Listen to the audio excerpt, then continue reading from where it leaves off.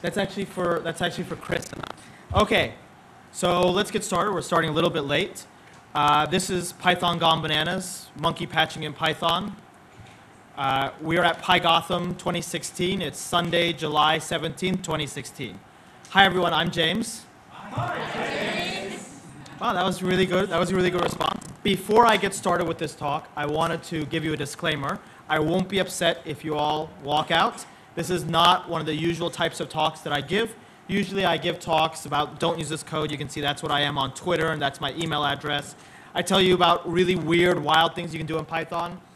This talk is something different. I thought I'd go back to my roots and I'd give you a talk about something genuinely useful, maybe educational, something practical, something that many of you can employ in your actual work. This is a novice to novice intermediate talk. It's very similar to one of the very first talks I ever gave. In fact, my very first talk conference was in 2012 at PyGotham. The conference organizer that year, Gloria, had met up with me after a NYC Python event, and we were at Burger King, and she said, you know, PyGotham's in a week and a half. You want to go give a talk? And I said, sure. And I spent the next week and a half furiously preparing as much material as I could. I took that talk, and I presented it at PyData that same year, and I went to Pi Arkansas, and went to Pi Texas. Since then, I've spoken at a number of other events, and you can see, I think I'm on my 40th, I think this is my 40th conference that I've presented at. I think it's the 50th or 60th talk I've ever given. For many of you in the audience, this conference you have ever attended. And you've seen the kind of energy and the kind of life that you see what can be done when you present your materials in this forum to this kind of audience. You see how powerful that is. Many of you are nervous. You think, I could never give a talk. That could never be me on stage. But I want to tell you, it just starts with one powerful thing about PyGotham. We love to give you opportunities to speak. And we really love to see up-and-coming new speakers. Because who knows, any one of you might come back next year, give your very first conference talk, and end up like a conference junkie like me 4 years later, I've given like 70 talks. Now, I'll tell you what, it's okay to be nervous. I'm nervous before every single one of my talks. I can't even, I tried to put together the list of all the conferences I've spoken at. I can't literally not remember all the talks I've given, and yet I'm still nervous every single time. It's just the way it is, and it's okay. So this talk is about monkey patching. Patching is a kind of softer term for what other people might call gorilla patching. Gorilla patching and monkey patching are essentially changing the runtime state of a program using some mechanisms. Now, this talk may be a little bit different than some of the other talks you've seen about core Python materials. This talk is not the why, but the how. I won't tell you when you want a monkey patch or why you want a monkey patch. I would think that when you have a need to do this, this mechanism will probably be the most obvious way to solve your problem. There are probably a lot of other talks out there that can explain better than I can some of the when you want to use this mechanism. Instead, I'm going to focus on the how, just the nuts and the bolts. It's very similar to the very first talk I ever gave, which was the nuts and bolts of generators and context managers and decorators. One thing I want to do in this talk is try to put forward a couple of mental models, some simple ways to think about how the Python language works that will help you in your everyday Python programming and will make what appears to be a very complicated, very dangerous thing to do just seem obvious. I told one of my colleagues about this talk, and he said, oh, you're just going to talk about the mock library. And it is true that monkey patching is very widely used when people are doing testing.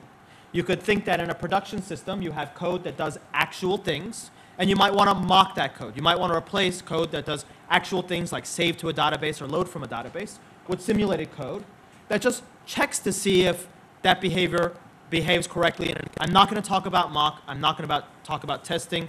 There are a lot of good talks out there on that material.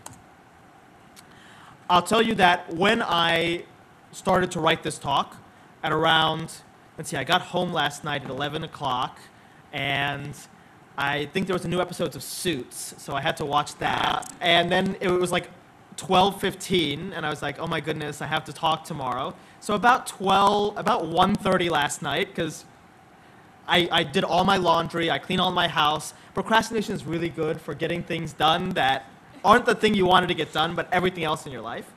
I thought, okay, I have to write my talk. What I started was, what is a monkey patch? I wanted to include this link for you because this is a Stack Overflow link that tells you what is a monkey patch.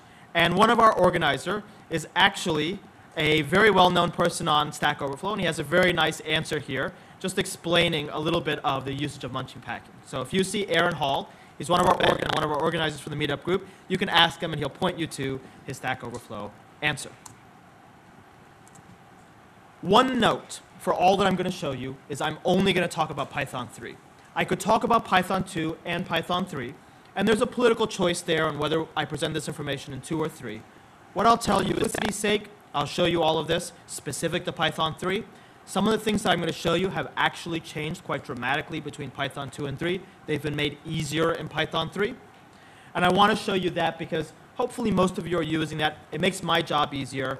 And to show you both the Python 2 case and the Python 3 case will fill my time allotment. So what I want to start with is a couple of puzzles. And for each of these puzzles, unfortunately, we don't have enough time to get feedback from all of you. So I'll just give you a couple of seconds to look at the code and to think what the answer is. For each of these puzzles, I want you to guess what the output or the error is. I will tell you, there are no tricks. I'll show you defining a class. I'm not going to do some weird trick where the class has a bad name or the colon is actually a semicolon. Each of these are actual problems that you might run into. And I'll start very simply. Here I have a class. It's called my class.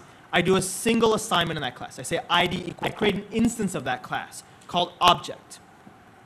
I do myClass.id, and as many of you know, the ID function in Python just gives you the ID of some object. So it takes one argument, and it gives you the ID, which is just a number. I do myClass.id and object.id. First line, this matches what you think will happen. It worked, and it worked. Now, in this case, the exact output, you might not be able to guess, but that's not important. If you guessed that both of these worked, then that's good. Let's take another example. I wrote a custom function called myID. All it does is it calls the ID function. I have a class called, I assign myID equals to myID. I create an instance of that class. Does myClass.myID work? No, it doesn't. Oh, we have to evaluate these. Yes, it does. Does object.myID work? No, it doesn't. So immediately we see something. There's a puzzle here. What's going on? Why is there a difference here? In the next two examples, I'll use two mathematical functions, sine and cosine.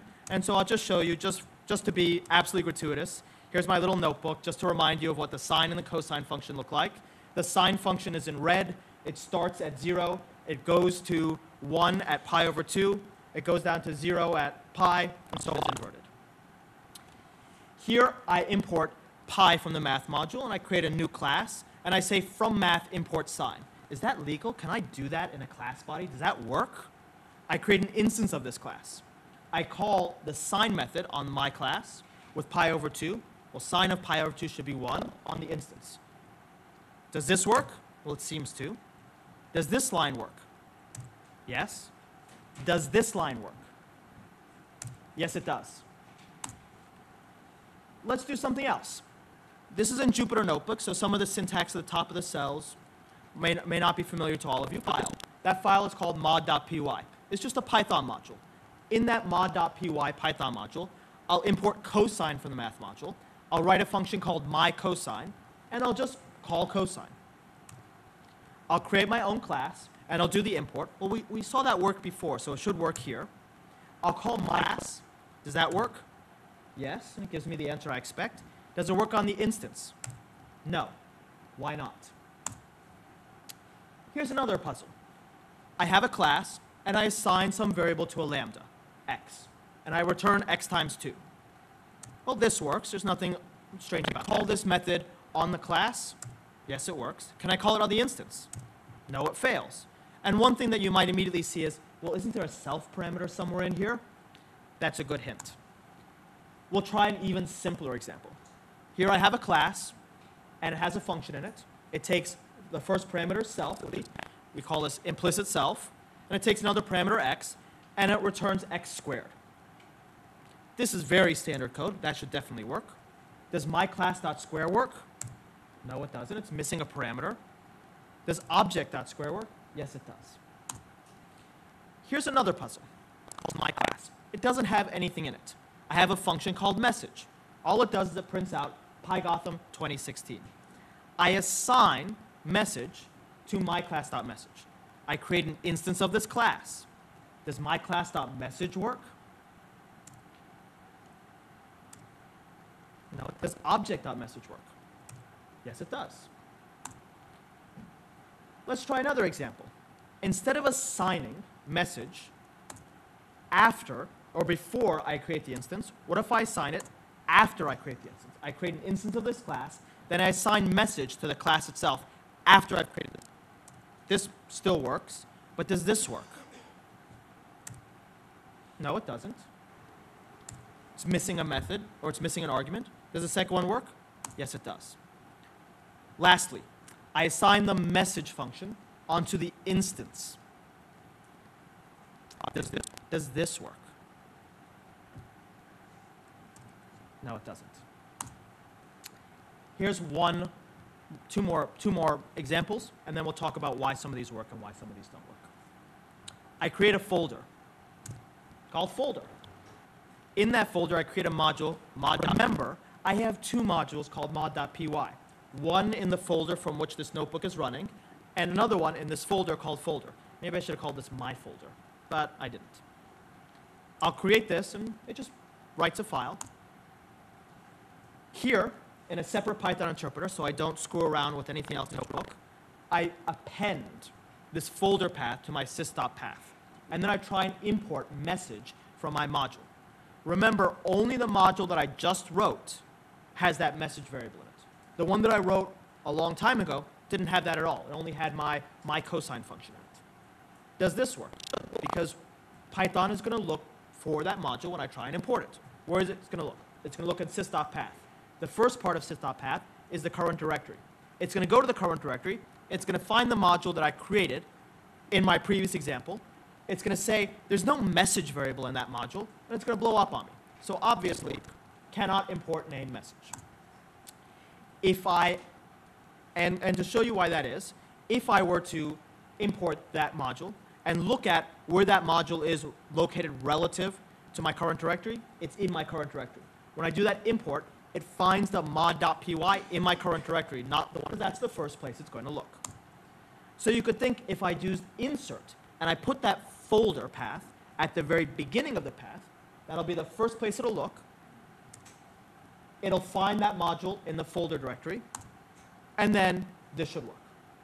So here, I say the first place you should look is my folder. That's probably a little bit more confusing than I thought it would be at 2:30 a.m. last night. Because I didn't say, I started working at 1:30, but I didn't say that I actually got that far, dragging my feet. This should work, and it works as we expect.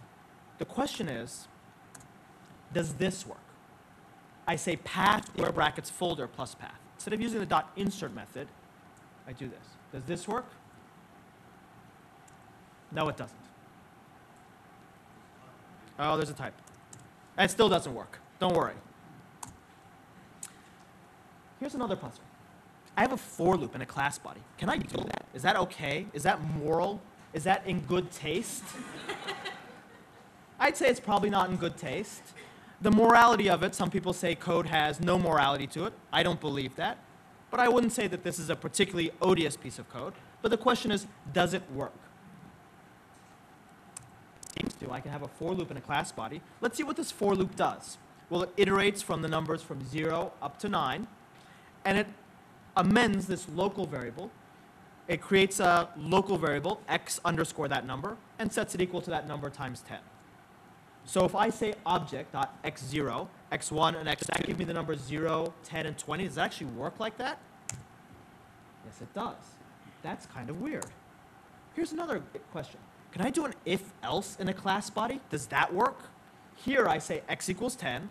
If 10 is greater than 5, define message as this. Otherwise, define message as this. Would that work? It's probably not something you want to do, but let's see. Well, 10 is greater than 5, so it prints out Pygotham is awesome. If I change this to 1 and reevaluate these two, it prints out the other one. So that seems to work. Why does that work? Lastly, and the last puzzle I want is tell me the difference between these two. Can anyone tell me the difference, other than what they look like, the difference between these two structures? From x import y, printing y, or import x and printing x.y. That's the last puzzle that we will answer in this session. So the answer, or all of these, and the key to thinking about how and why monkey patching works the way it does in Python, is to remember that the Python interpreter is a very simple interpreter. It's very straightforward. If you look at a Python file and you execute in your mind the lines of code from the top to the bottom of the file, you're doing almost exactly what the Python interpreter does. Many variants with other languages, like C or C++ or Java, languages have a complex compiler step. And first, the compiler does some magic. It produces some binary. And in that binary, you may not always be able to predict line by line what code is being executed. Python does not work in that fashion. At least CPython does not. You can some code and you can execute it in your mind, line by line, from top to bottom, and that's very close to what the Python interpreter internally is doing.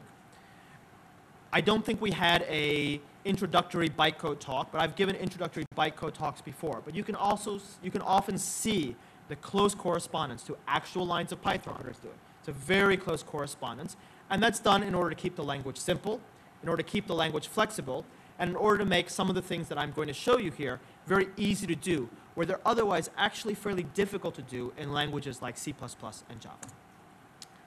So we know that the Python interpreter operates linearly from top to bottom. It doesn't have a separate definition or declare step as you have in C, C++, or Java. A def statement in Python just says, figure out what code's under this, create a code object, create a function object, call it this name. What happens in a class body? It sees a class body, it sees some code under that, the code under that class body, looks at all the local variables that were created, says these local variables are attributes on that class, and that's it. That's all that happens. One question that is relevant, and you should ask yourself, is, does Python have a step that we could call compilation? Who thinks Python has it? A couple people. Who thinks Python doesn't have a compilation step? Who's ready to go home right about now? Nobody, that's good. So let's think about what that means. Oftentimes, when people talk about interpreted versus compiled language, distinguishing between is the way in which we use that language. In a language like C or C++ or Java, the way we use and develop in that language is different than in Python. We often write some code, we subject it to verification by a compiler, we go for a coffee break, we come back, and then we run some tests and we see if that code works. We're used to a very interactive method of working with our code. We write one line of code and we immediately interact with that. There's not that strict difference. There's not that strong line, that stark line between writing the code and trying out the code. You work in a more iterative way. You write a little bit here and you test it out. You write a little bit more and you interact with your code live, use that to find some bugs, incorporate that back into your script, and then start the cycle over. Python, however, does have a compilation step. If we were to say Python had a compilation step, we would say that it's the step which takes all of the source text that you write and generates bytecode from it. That's almost nothing interesting or useful. It catches almost no errors. At the most, it could catch some name errors, but it catches almost no errors, unlike in a language like C or C++ or Java, where the compilation step can catch a certain class of errors. That compilation step does one thing, which is how to generate bytecode from source text. And one interesting thing that it does in that process is it figures out where variables came from. It sees the name of a variable that you're trying to do something with, an arithmetic expression or printing it out to the screen, and it says, was this a local variable? Was this a global variable? Did this variable come from a closure? Where this variable came from? And it emits special bytecodes in those cases. We'll see this become relevant in just a few minutes. The other thing I will tell you is that the Python, even though Python doesn't have a compilation step, one thing that we can think of in how we interact with our code is that time is equivalent in many cases to a compilation step. That is to say, people who write code in Java or C++ are used to running their code by a compiler, having the compiler tell them some things about whether the code is correct or not, and using that to determine the production worthiness of their code. In Python, if you can add certain checks or certain constraints to the top level of a module, when a module is imported, the code is run from top to bottom linearly. Well, module import is actually something that you could do ahead of time. You could take a code base and import all your modules, see if they worked, and any checks that you included at that top level of that module could be used. And so module import time, in many ways, is very similar to compile time, or a little bit closer to compile time, for those of us who are used to that. So let's take a look at a module. This is a little Python module, and it has a variable called x. It sets x equal to 10. If x is greater than 5, it performs this class definition. Otherwise, it performs this class definition. Most of us who are looking at this code say, this makes sense. Since x is 10, we'll go down this branch, and my class will be defined to this thing. If x were less than 5, we define it to this. And we look at this and we'd say, that just works. That should work. In fact, it works and does exactly what we expect. If I say x equals 1, then the branch we enter is this branch here. My class is defined to this version, which has a different message function. Pi got them is fun. So if I reevaluate this cell and reevaluate this cell, the behavior we see is exactly what we'd expect. Take that exact same behavior and put it inside the class body, nothing changes. Just as that cell, which is equivalent to a Python module in the Jupyter world, runs all the code from top to bottom and performs all of those definitions live, the exact same thing happens inside the class body. We run all the code from top to bottom, and we perform the so the definition of this message function is performed live based on the state of this x variable when this code runs. So when I run this, it does exactly what you think, and if I do a object.message here, and if I change what the x variable is, it changes exactly in the fashion you think, moving the if-else from outside the class to inside the class, but the way that we can think about how the interpreter moves through that code is actually identical. Before I talk about the next puzzle, I want to discuss briefly what this locals function is. Locals is a function that tells you all of your local variables, all the variables that you have. Here's a simple Python script that creates 3 variables, x, y, and z. I print out my locals, and in my locals, I should see x is here, z is here, and y is here. And you can see that this locals function returns a dictionary, mapping the names of my variables where values are.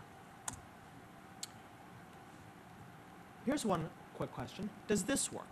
If I amend this locals dictionary, set x equal to 20, does the value of x change when I print it out? Is that value reflected on this line? In fact, it is. When Python sees this code, it sees all of this scope. It has to answer in that compilation step, where did x come from? What does it say? Well, x came from my global scope. Or it came from the variables that I have. It came from my global scope. And it emits a bytecode called probably load global. I'd have to check the bytecode to tell you for certain, but it probably emits load global. When it does that, it'll actually reflect all the differences in this that you make to this locals dictionary. Here, if I were to just create this variable, the Python interpreter, when trying to produce bytecode from this code, says, I don't know where the x variable came from. It's probably some local variable that was introduced somewhere. And it gets picked up from this amendment, from this mutation that I did to this local state. So both of these work exactly as you might expect. However, if I take exactly the same code and I put it inside a function body, it no longer works. And I want to tell you why that happens. So here, I set x equal to 10. I try to change x, and then I print out x. X is still set to 10. Why did that work that way? Well, what happens is, inside that function body, Python said, where did this x variable came from? It's probably a local variable because I see it defined here. It emits a special bytecode instruction called load fast. This is done for performance reasons because these are very rare to do in Python. Most code doesn't need to do this. There are other mechanisms to use. So they said it breaks that use case, but that's not a very good use case. When you load fast, you look up that variable from a different place than where you're amending it by changing this locals dictionary. Not the greatest step that I can go into with the time that I have allotted, but if we have time for questions, I'd love to show you a little bit more about what the bytecodes are. This is relevant, however, in our next example. Here, in this next example, the Python interpreter sees a variable called x. It has no idea where it assumes it's a global variable. Here, I try to create x as a local variable. I get a name error. I can't find x, even though this line said, oh, no, add it in there as a local variable. Nope, the Python interpreter cannot find an x variable, and at the compilation step, at the parsing step, it gives me a name error. However, we can see the behavior that occurs inside a class body is somewhat different. The behavior inside a class body is very similar to what happens inside a module. So we'd expect mutations to the locals variable to be just like they were inside a module. So we'd expect this to work. If x is equal to 10, and then I amend it, I mutate it, locals dictionary, I should see that when I look at the x attribute on my class. Similarly, if I were to create a brand new x in this scope, I should see it reflected here.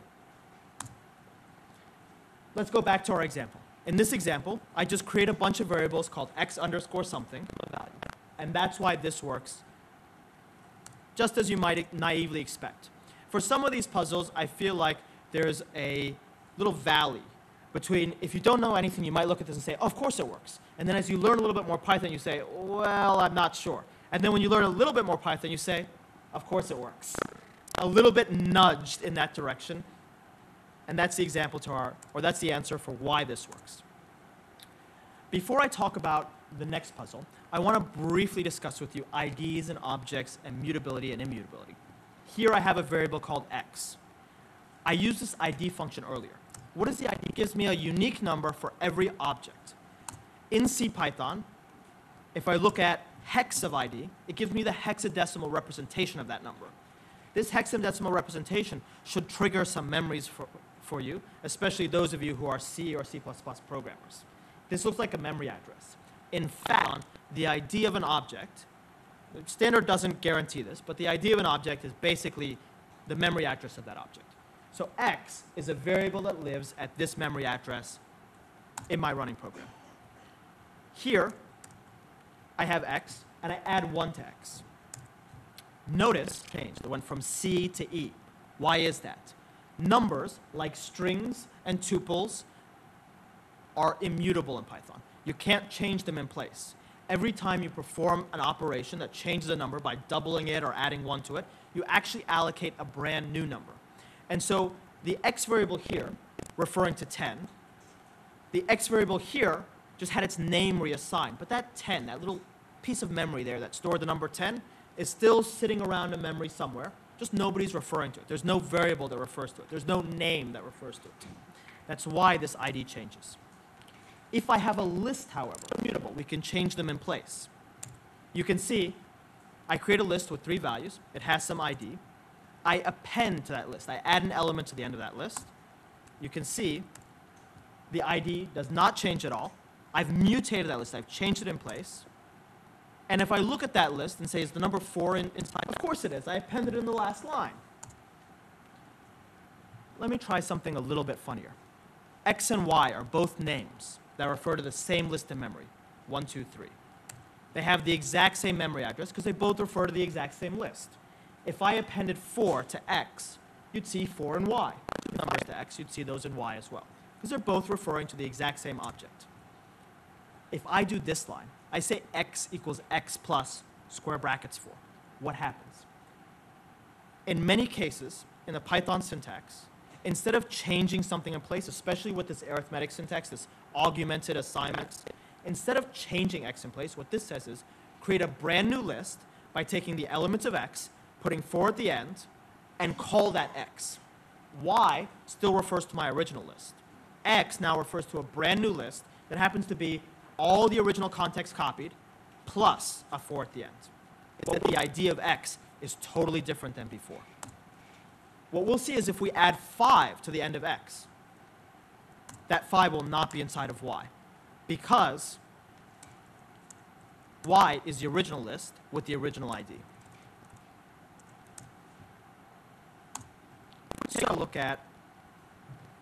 If we take a look at our original question, path.insert, what is this doing?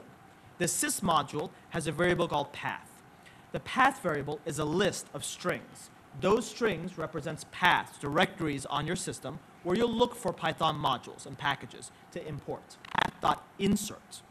It takes the actual path variable, the actual list that's used inside the interpreter, that's used inside the import library, and it'll add an element to the beginning of it. It'll mutate it in place. So this should work. If I say path equals square brackets folder plus path, this will say in my module, I have a new variable called path. That's equal to whatever was in sys.path with something appended to it. But the actual underlying sys.path was never changed. So when I run this, and I'll remove this code and I'll show you. From sys import path, and I'll show you. From sys import path, you can see there's no folder at the end. What I might want to do, and what you're encouraged to do, is write this code like this. Sys.path equals folder.sys.path. Here I'm actually changing the path list in the sys module. It added folder at the beginning. That's why that example didn't work. And this is something that you'll see in a couple of different circumstances. Here I have 3 functions that ostensibly do the same thing. In the first one, I take some list called x and I call .clear on it. In the second one, I use a del operator. And the third one, I assign it to it. If I run this code and I try with clear, will it change the x variable that's outside of this function? Yes. X.clear calls the clear method on the original object. What about del? Del deletes all the contents of the original object. What about the assignment? Nope. To a variable called x in the local scope of this function, an empty list. So this will not reflect the change that I tried to perform inside my function. The last set of puzzles can be answered by thinking about Python in terms of a set of ad hoc protocols. One thing that you'll learn deeper into Python, and you look at the data model methods in Python, all those methods that have 2 underscores before and after, and seem to conveniently correspond to top-level methods. For len, there's underscore underscore len. I hate dunder. I don't like that word. For repr, you have repr with 2 underscores. For the addition operator, you have addition with 2 underscores before and after, I add, and so forth and so on. These protocols. The 2 protocols that we'll talk about in the time that we have remaining are the get attribute protocol and the descriptor protocol, because they can answer a lot of the how for why monkey patching works the way it does. Here, I have 2 classes and an instance. One class is called A, the next class is called B, and B derives from A. A is the base class for B, B is a derived class for A. I have an object that is an instance of the class B. I set an attribute on the instance itself. I say object.message equals Pygotham is awesome. If I try and print out object.message, does anything get printed out? Of course, it prints out Pygotham is awesome. I just added that there. I added that information to the instance variable. If I want information that's been added to an instance of a class, I can look at the underscore dict item of the class, and you can see this is all the information I've added just to the instance. I could do the same thing with the class itself. Oops. And you can see I didn't really add anything interesting to this class.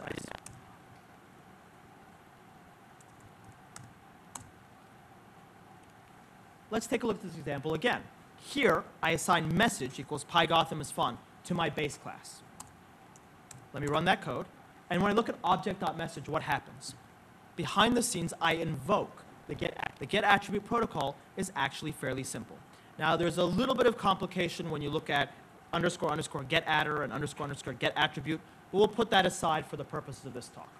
What happens when I say object.message?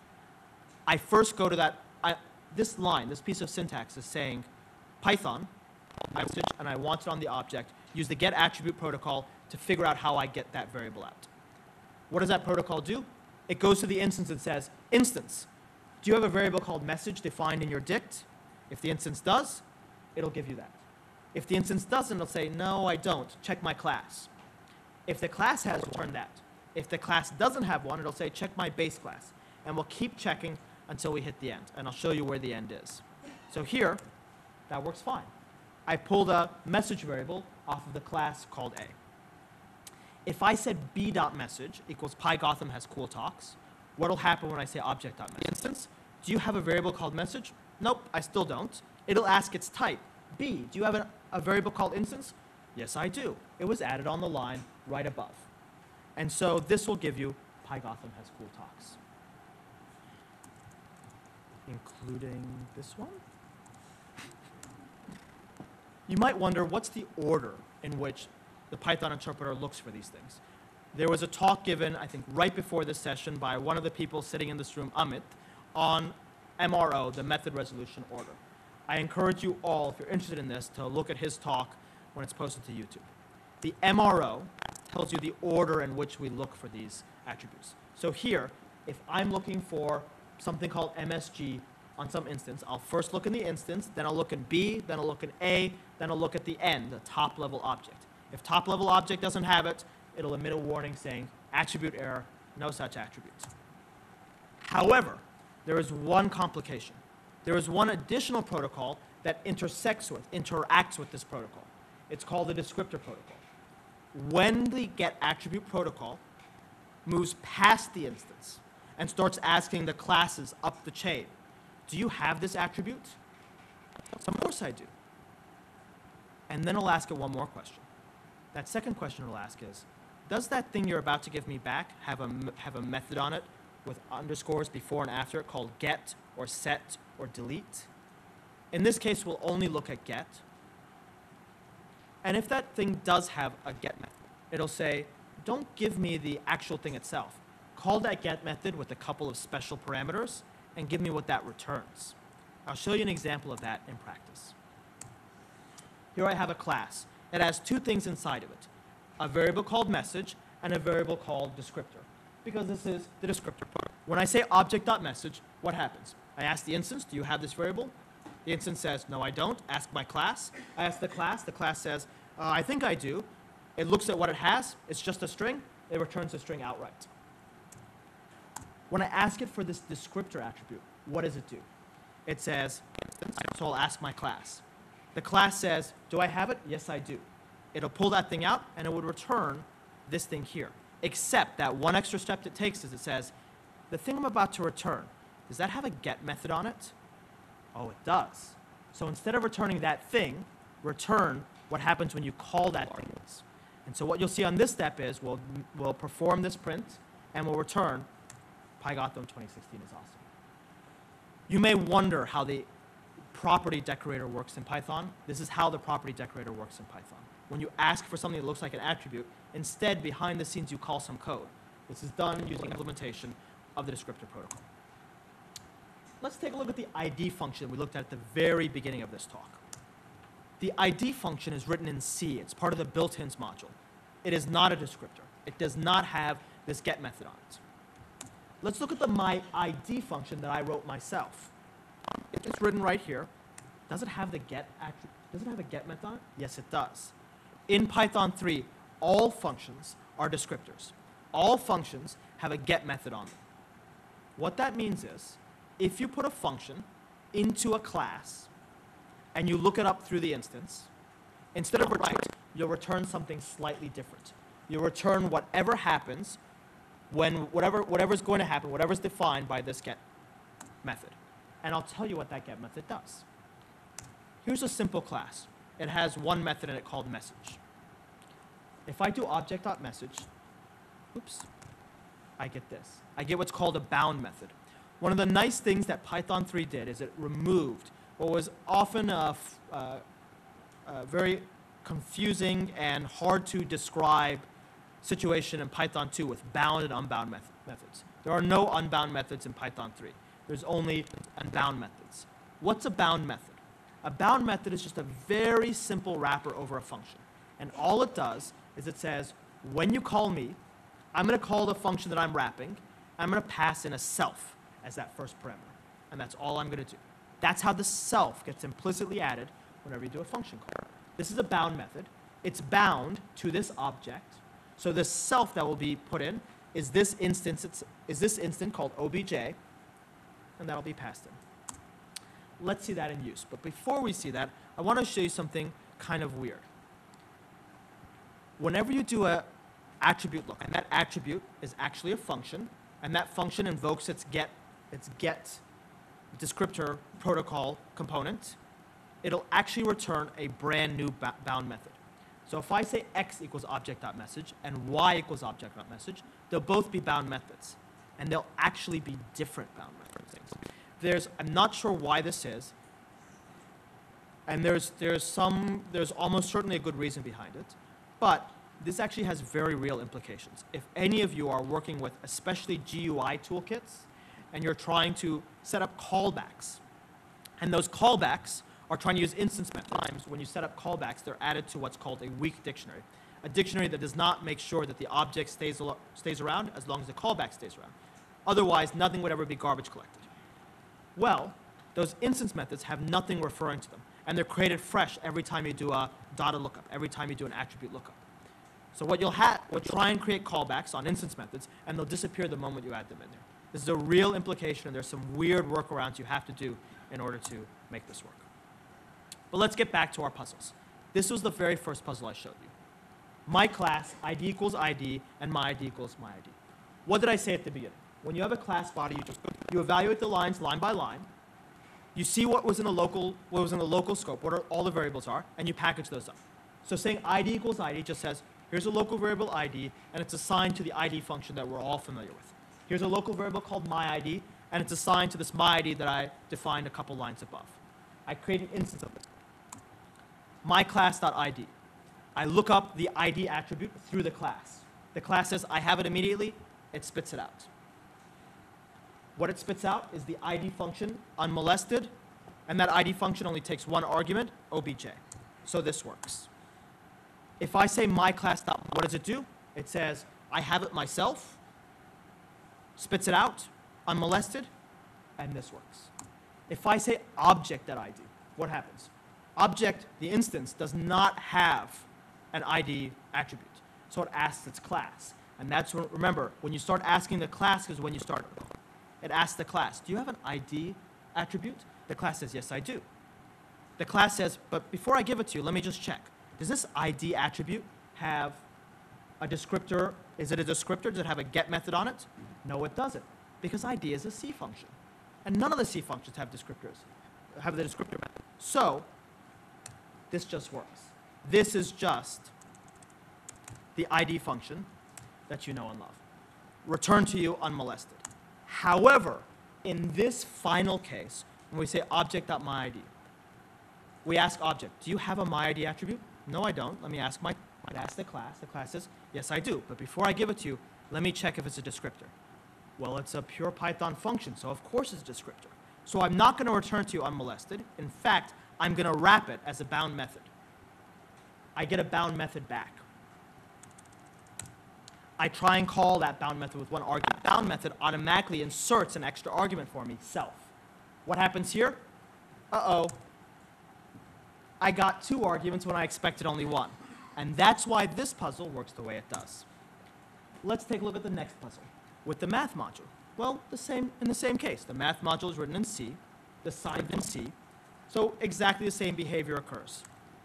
When you ask the class for the sign method, you get it out unmolested.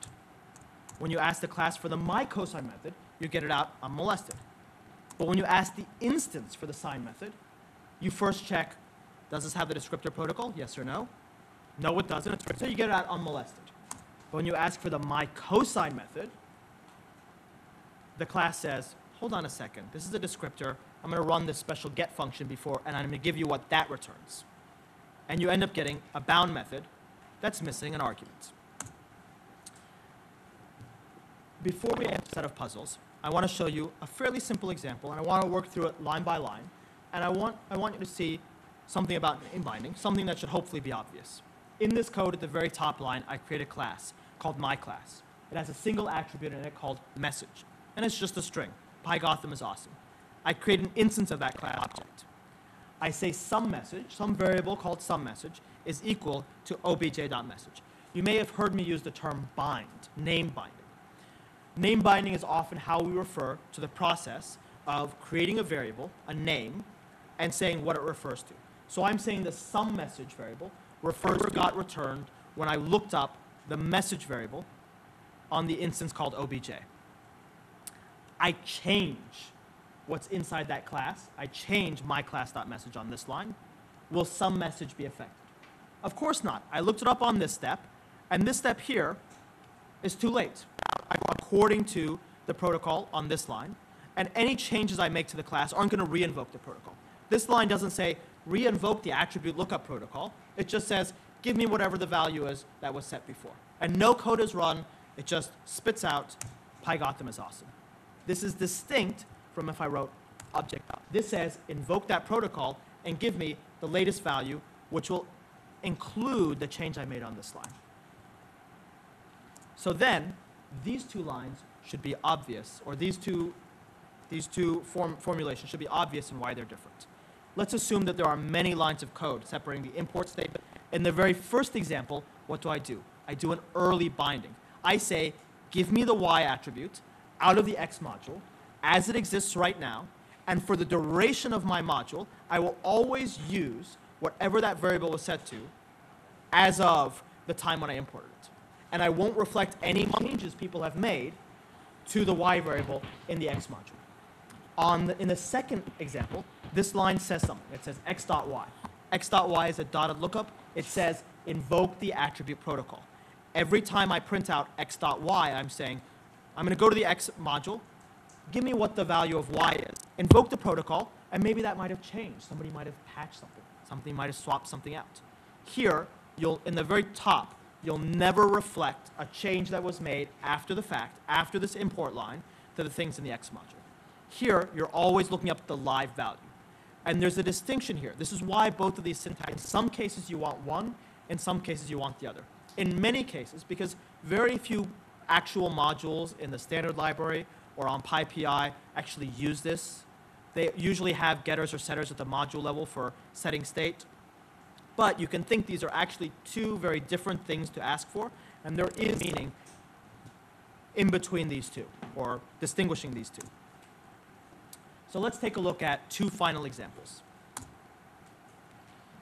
Here I have an example where I'm going to show you some actual monkey patching. I'm going to take the length function, and I'm going to add 10 to it. So when you ask me for the length of the string ABC3, I'll give you 13. That's kind of weird and probably not something that will be very useful. Now, in order to make this work, I need to make sure that inside this myLength function, I can call the actual length function. If I were to say, if I were to call len here, and I were to overwrite what length was set to, then I might have some infinite recursion here where I keep trying to call the same method. So what I do is I use a closure in order to bind the value of len. It's not that important for how that works, but you can see that it just works. Here, this len function, instead of returning 3, returns 13. What I'm going to do is I'm going to take that exact same into a module. But because this kind of binding using the closure is a little bit obscure, and it's not something I've covered in great depth in this talk, I'll just rewrite this to be a little bit simpler. I'll just say at the very top line, the old len, the original length function, is assigned to this variable called old len, and that's what I'll call here. And I'll just add. And on this line, I say len and built-ins.len equals mylen. Now, notice one thing that I didn't say explicitly, but every time I have a cell which has a %% Python on the top, that's running in a brand new Python interpreter, and it's not reflecting any of the I've done in this notebook. So here, in this script, in this standalone script, I import my module called lenmod, and I print out 1, 2, 3. I've overridden what the length function does to add 10 to every value, and this just works. This is an example of a not very useful, but a fairly straightforward monkey patching in Python. You can monkey patch all of the built-ins in Python. Anytime you call a function in Python, it has to see where did that function come from. Most of the time, that's defined in the built-ins module. Some of the time, you can patch those. Historically, before the introduction of things like import hooks, built-in functions like the import function, in order to add custom ways to import code, like importing code when you have to go and download it from a URL. This kind of patching is not that useful.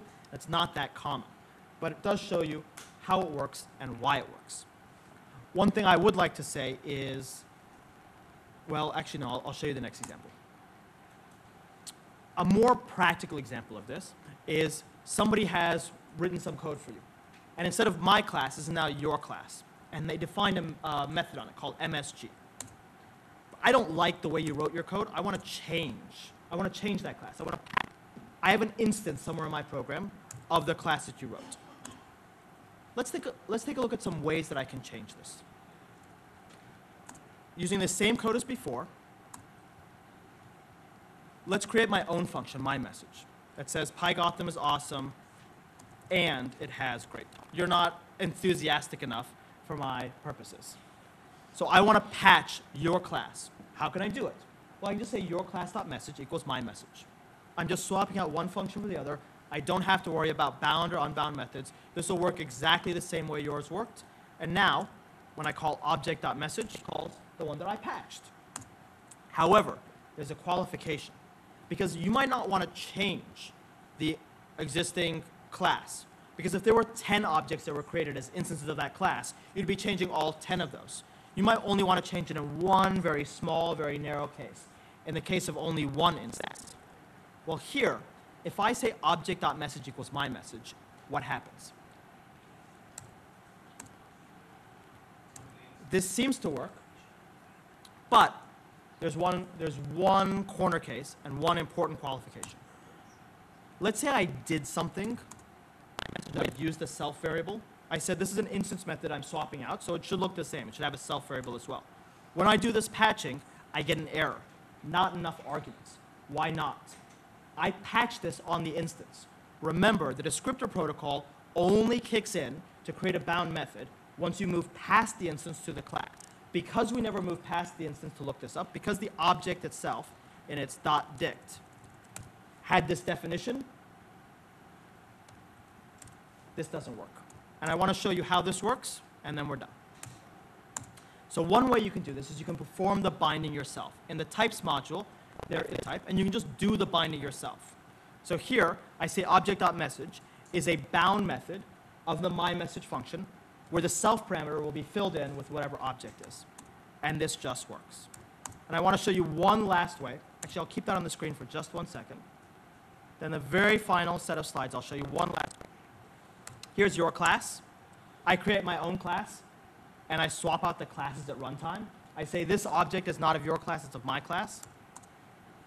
And this just works. But if you want to find out why, you have to come back to PyGotham 2017. Thank you so much.